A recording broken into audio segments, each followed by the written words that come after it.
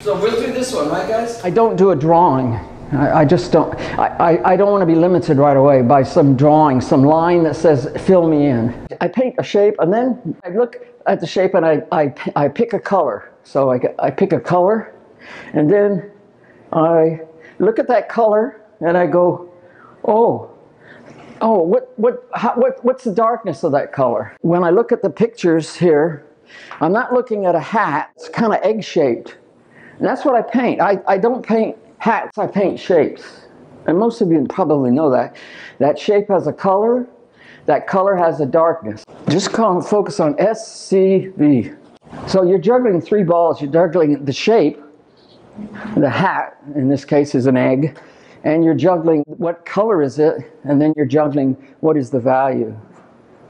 Just those three things. That's a shape.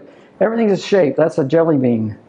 It's just like being back in grade school. It's best to paint so you don't see the color. You just see the value. The window is a dark value, so I'm picking up a dark color. If it's a light value in this guy, I'm going to pick a light color. It doesn't matter if it's yellow, it's green, blue, orange, as long as it's a light yellow, green, blue, or orange.